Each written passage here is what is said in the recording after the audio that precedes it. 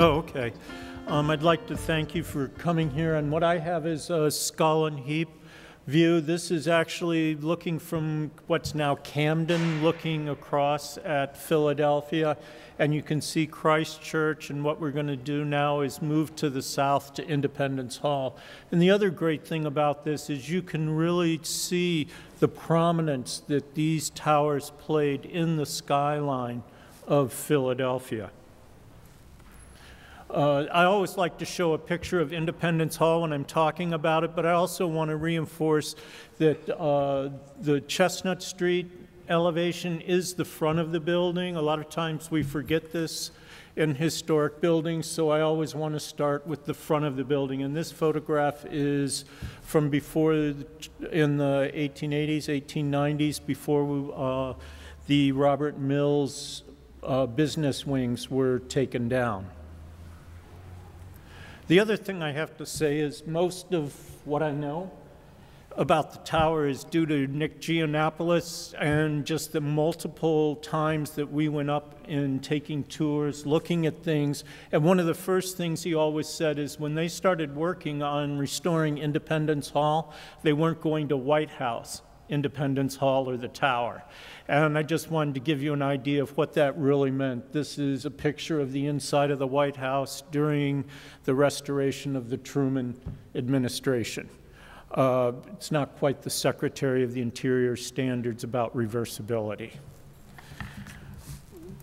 The earliest known drawings that we have of Independence Hall is this one in John Dixon's papers and is attributed to Andrew Hamilton. And if you go up in the attic, there is the layering of structure, which I think is important. And right in here, you can see the opening for the cupola that was originally up on the roof.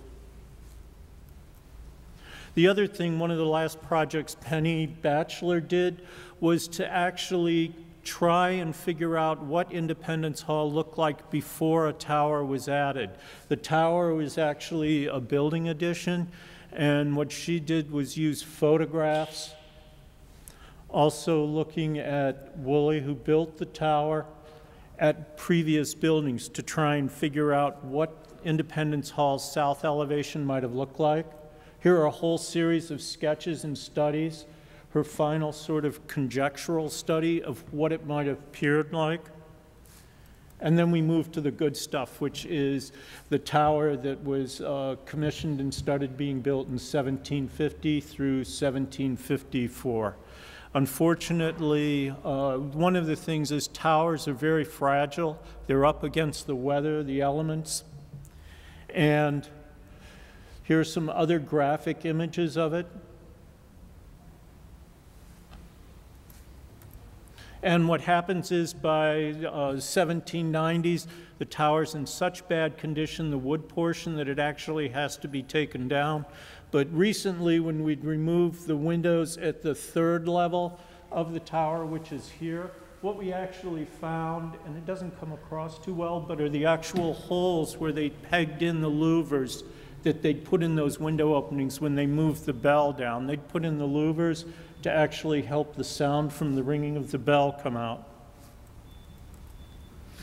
And then by 1828, there's Philadelphia is again very much interested in Independence Hall, and they hire William Strickland to come in and build a new wood steeple on the existing brick base. And what I did was I actually took Keaston Hood's conjectural reconstruction of the original tower, and you can see it's a series of boxes stacked on top of one another. It has a lot of joints, very fragile, and as Nick said, that the skin is applied directly to the structural members. When Strickland comes in, he creates these two superstructures that go up. You can see these very stable. It's very much simpler. And then the dash line actually shows how the exterior cladding is held away from the interior structure. The other thing is Strickland is very much of a different age. It's an age of innovation, and he starts doing all sorts of things that are different. One of the major things he does is he changes the construction technique. As you can see down below in the lower portion, this is the 1750s tower. It's all mortise and tenon construction. This is very expensive, time-consuming, and Strickland comes in for cost savings and also innovation. All of his joints are all bolted connections, so the whole tower, when you get to all of the major structural framing members, are all bolted, and you can sort of see how the knee braces, everything's bolted together. It's much easier to do. You can lift everything up into place, bolt it. It's much similar to a steel building. You can also see how the framing, the structural framing with the knee braces, is back pulled in away from the outer skin of the wall. And this is an axonometric just showing of where we're really going to focus, which is Strickland's levels of 4, 5, and 6. There are both a lot of innovative things going on here and some things that actually caused problems when we came to actually do the restoration of the tower.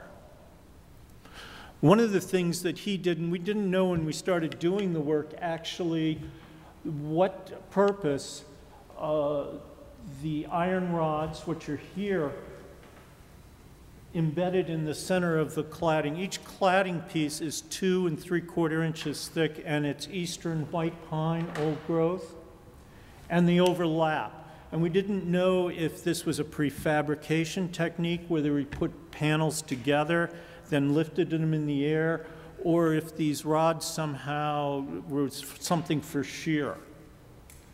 So one of the things we did, the other thing that was really great is he built in sort of a natural drainage system, which was with these beveled joints that the cladding actually drains itself. So, you know, I'd run up there in the middle of a rainstorm with the moisture meter, poke it around, I'd get very high readings. The next day and the day after, I'd go back. And so what actually happens is when it rains, at this joint here, it actually drains out. And the only problem we found is that previously they had gone to thinking weather tighten these joints had actually installed sealant.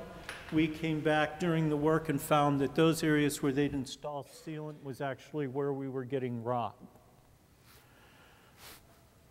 In sort of wondering where this idea came from for embedding the iron rods, we started looking at what Strickland had previous experience in. In 1824, he was sent to England to look at canal building, and we think this may have influenced his building of the tower, that he took some of the details that he saw in canal building and actually translated them into the building of the tower. This is an example of his patent for a lock. This is an actual aqueduct that's on the Chesapeake and Ohio Canal. And here again, you can actually see iron rods that are embedded in the wood to hold things together. The other thing I did was I dragged my mother on one vacation up to Chittenango Canal Boat Museum. It's along the Erie Canal. And what they have there are canal boats. And canal boats are basically wood boxes. They have, what they would do is in the winter, they would mill the wood and do iron bars, the bolts, the nails, that sort of thing.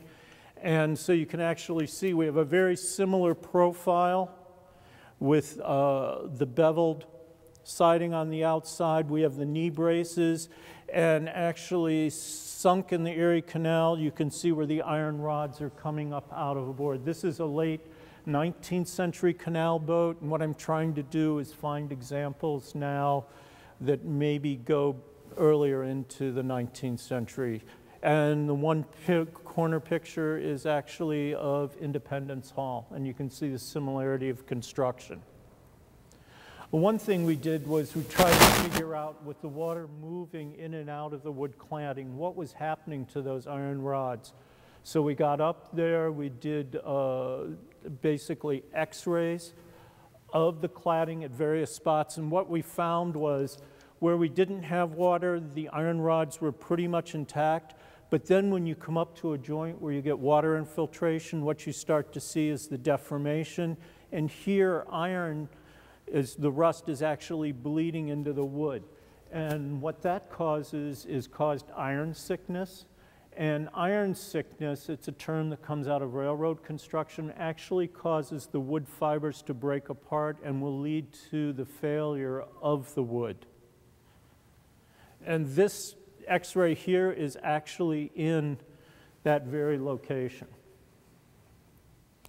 So what we did was we decided to actually start taking the tower apart. And so we removed everything. And what I have is before shots that you can actually see. We took all the wreaths off, laid them out on a table, inspected each piece of wood. There's what the condition of the wreath was after it's stripped. And here on this side is actually the wreath being reinstalled. You have a pilaster capital on one side prior to restoration, after restoration and reinstalled. Down on the 18th century tower, actually when we got to the wood capitals, we found out that they probably cut corners, because rather than using a single block of wood, what they did was in the shop they took pieces of wood, varying sizes, and glued them all together and then carved the capital. So what happens is when we started stripping it, the wood glue came apart, all of the capitals completely fell apart. We had to take them into the shop, re-glue them, reinstall them. The first thing we did to make sure about installing the cladding properly did shop drawings. Each piece of cladding was measured, numbered. You can see the rods were all located. This is both for level 6.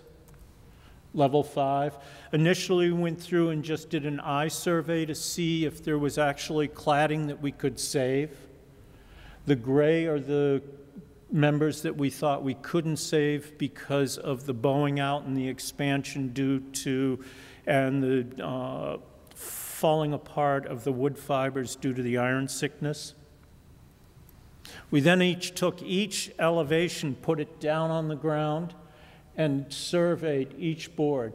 And this is an example of the iron sickness, where you can see that the wood fibers have actually become like hair coming apart. But then what we discovered was in the basin and the tops, we actually got iron jacking. And this long crack there is actually from the expansion of rust and split the boards apart. And at one point, we got a sample of the cladding, but what we actually uncovered was, this is a typical iron rod. You can see how it's great here, and then when it gets to this, it actually has lost its entire thickness.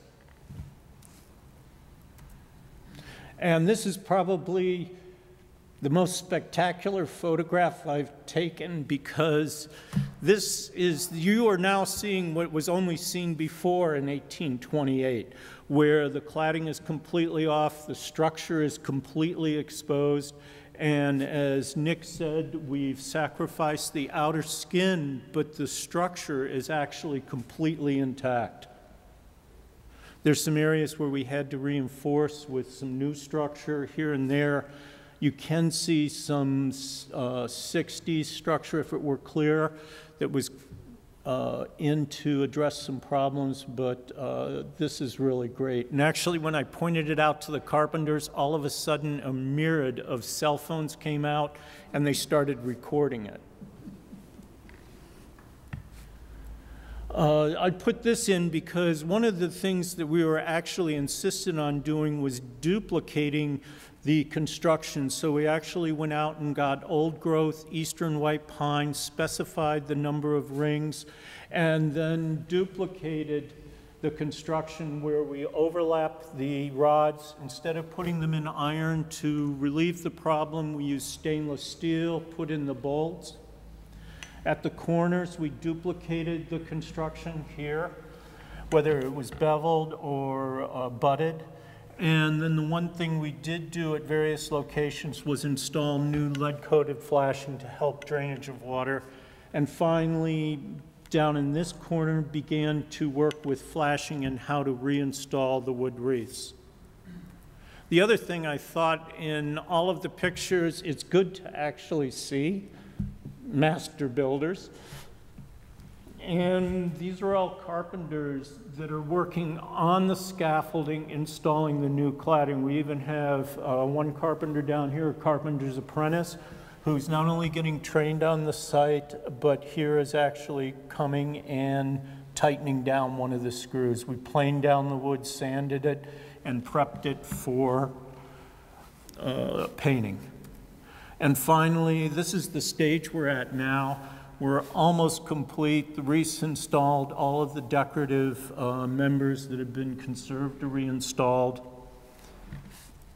And finally, we're pretty much on date. We may be done a little bit sooner than we thought. I think scaffolding may come down, cross my heart, in the end of November. That's what I hope. I think we have substantial completion maybe around the 20th or something of November. And finally, I always like to end with this, which is this ad that I found, which I think really sort of typifies Philadelphia and what's going on in the city. Was that too quick? No, that's fine. It's wonderful.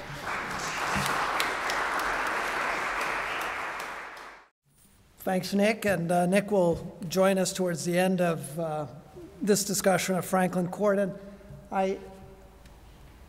we've called this the evolution of Franklin Court, but in a way it's a great case study in the shifting or sort of the evolution of attitudes towards both preservation and interpretation, and in the case of Franklin Court, also commemoration.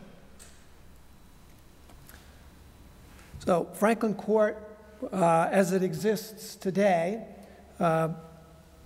in 1950, looked like this. This was Oriana Street, looking north. Obviously, the area had evolved significantly since Franklin's time and had become part of the industrial, commercial, old city that largely exists today. Oops. This is Market Street as we know it today. This was Market Street as it was in 1950, just before just before the Park Service gained control of the site in 1948. So this will be a discussion of how we went from here to there. This is a wonderful print drawing by Frank Taylor done in 1915. Again, this is a view from Oriana Street, looking north. In 1812, Franklin had sold his property, and his heirs divided the court into 30 house lots, filling the court, and Oriana Street was created. There was a lot known about Franklin Court, primarily through deeds and the wonderful insurance surveys that exist and lots of correspondence. Much was known about the house, and they knew where it was. And as the sesquicentennial approached in 1940, there was kind of a renewed interest in this idea of commemorating Franklin and also restoring the house. As Dr. Richard Shyrock, who was a librarian at the American Philosophical Society, said at the time, "Franklin is a man we cannot leave to the imagination." That was a great quote.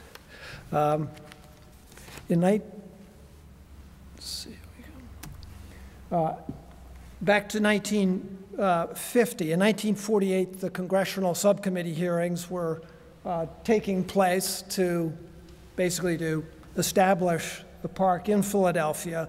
It was broken into segments, and there was a particularly kind of interesting dialogue at the congressional hearings regarding the purchase of this particular piece of the park.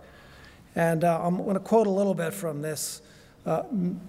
Representative Scott says, "I think that this is one site, is it not, where there is a possibility of reconstruction because they have not only the old wall, but they have enough detail of Franklin's home to reconstruct." Mr. Rockwell says, "What would be the cost of that for the building and reconstruction? No one is more an admirer of Ben Franklin than I, but I wondered if there was not some place to add value other than just a lot, 20 by 30, and a wall that is more or less fallen down." A little further in the discussions, Mr. Scott says, "With the historical knowledge that is in the hands of the Philadelphia Historical Society, I feel that if this area in Project C, it could be put to great proper use in giving the people of the country an opportunity to see the environment in which Ben Franklin lived in his own immediate personal life." Then another representative, "There is one further consideration that weighed heavily on us, the fact that there is no national memorial or shrine to Benjamin Franklin in the national park system, and there are to most, in some way, our great historical figures have been commemorated, but Franklin has not been." So you see this complex idea of memorial, of reconstruction. What should we do? Again, Mr. Rockwell, not to be denied, he is certainly one of our great Americans and did a great deal. Still, a vacant lot full of weeds, 20 feet square, to spend $500,000? It seems there might be some better monument we could get. Sort of how right he was in some ways, but then again, Mr. Barrett, I think in the end, the chairman says, "The importance, too, of this little house, if you read the dimensions, it was not a fabulous place at all, but a little house, which eventually found necessary to expand. But in any event, it looks to me like it is a historic site, and one if we cannot restore it, at least it should be preserved properly," whatever that means. "It seems to me that it is properly included, and I would like to move, Mr. Chairman, that we include Project C."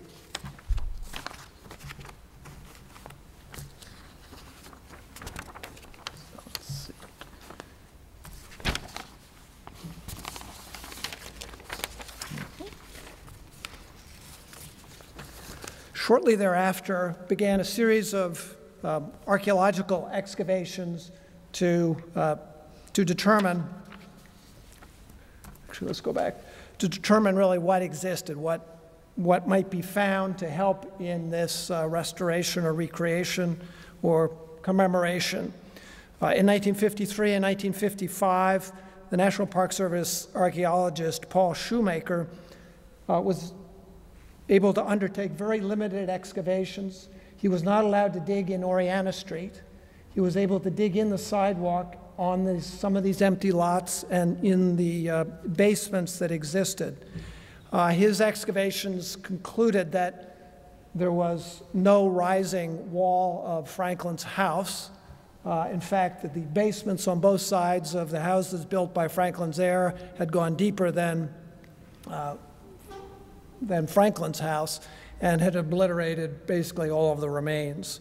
However, he did find under the sidewalk a piece of an east wall foundation. Shortly after this, in 19, seem to have lost an image here.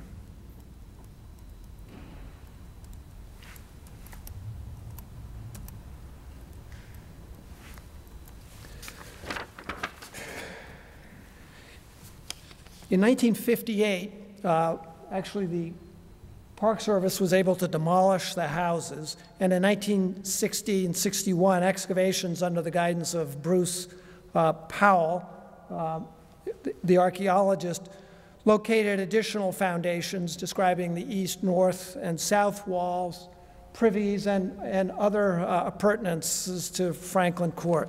He also was able to excavate in the basements of some of the Market Street houses, and found, again, some evidence that there were remains of the earlier structures along Market. There we go.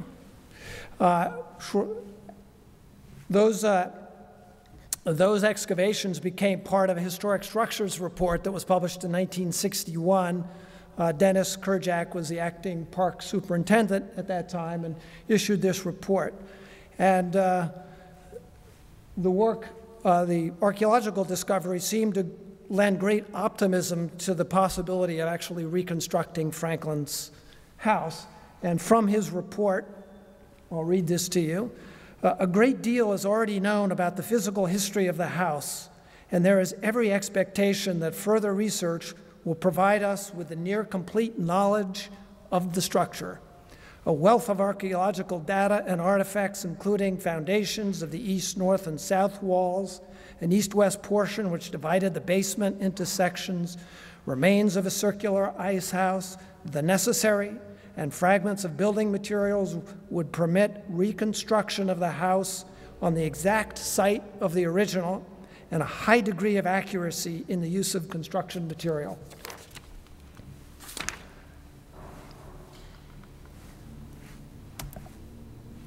Well, what did they really know? They had some of the foundations uncovered. This was the only extant drawing known of the plan of the house, and this is believed to have been done by Ben Franklin on the back side of a document that existed at the American Philosophical Society. And you can see the house. This was actually the north side, a stairwell, a large dining room, 2 parlors, and an off-central hallway. I guess these are considered to be windows, doors, chimney, table. And I guess based on a lot of the descriptions of the house, historians are actually able to glean a lot from this little sketch. But from this sketch, as again in the Kerjack Historic Structures Report, this, again, unbridled optimism. This is the staircase as it could be reconstructed from the information that we know. And this was a very simpler time. This was a preliminary estimate of cost. $590,200, and I wonder where the $200 came from. Well, actually after that report, the site stayed fallow for some time. And then beginning in 1970 through 1973, Barbara Leggett undertook additional excavations on the site. You can see some of the coverings over the earlier work that had been done. Barbara Leggett's excavations brought out a lot more detail about the time of Franklin, all of the materials that were found in the privies, but really did not uncover much of real significance in terms of what Franklin's house looked like. I think a garden wall was uncovered. A lot of more information was gleaned about the Market Street houses, including definite locations of foundation walls and party walls that continued to exist. So in 1970, what had been discovered? And essentially, this is, to the left here is Franklin's house, and to the north are the Market Street houses. And you can see in dark, these are the fragments of foundations that were found, and you can see they neatly correspond to where Oriana Street was. Really, most of the information that was found survived only because it was under the street, not disturbed by basements. You can see bits of the garden wall that were found here, then a whole series of test pits and many, many privies and other kind of storage devices.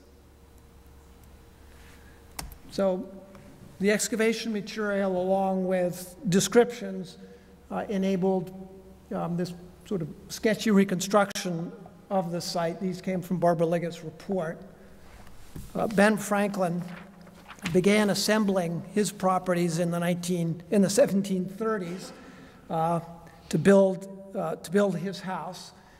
His house was built began in 1763 with Robert Smith as carpenter and Samuel Rhodes as supervisor. It's unclear, both of those were architects as well as builders. It's unclear who actually designed the house, but both were involved. The house was completed in 1766, 3 years in the making, much to the dissatisfaction of Franklin. And then between the 1763 and 1780s, Franklin acquired the properties some of the properties along Market Street. You can see originally when the house was built, he actually had a drive that came in to the west and entered the court. To the north, he acquired 3 houses that existed on Market Street, and he never gained ownership of these 2 abutting properties. Then in 1886, the print shop was built, a library was added to his house, and he demolished the 3 houses on Market Street and built the houses that are reconstructed today and created the covered passage that currently is now there that enters the courtyard. He then built a 3rd house on the previous site of his driveway. So after all of this, the bicentennial was approaching, and still this question remained. What did Franklin's house look like? This is from from 1972, I believe. They were desperate to find more information about what the house looked like. We are going to make a worldwide search for anyone having a watercolor or anything else which will help show us what the house looked like. For the loan of such picture, the commission will trade an all-expenses-paid trip to Philadelphia, a visit to Franklin Court, and a specially designed Franklin medal. Well, I guess that was not incentive enough to produce any more information. The only real image that seemed to exist was this advertisement from 1797 for the rental of Franklin's house.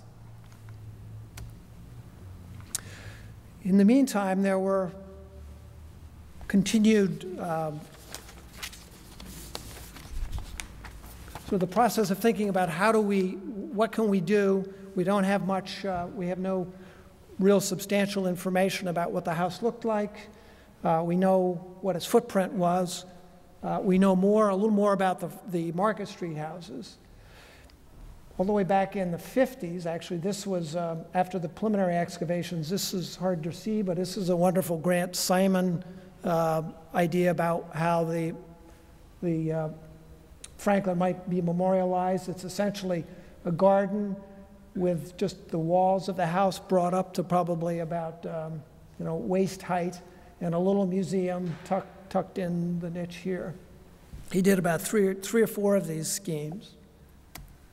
In the late 1960s, Penny Batchelor, who was a park historical architect at the time, came up with her notion of what might, how this site might be interpreted and not reconstructed. And you can see she was a student of Mies, and she has proposed a sort of a Miesian box that sits over the remains, very transparent, and allows you to actually see in. And again, the program was getting larger. The museum now started having, the museum was accompanied by a lecture hall. The program was obviously growing. This is another actually wonderful sketch by Penny Batchelor that shows the Market Street houses realized in Corten steel.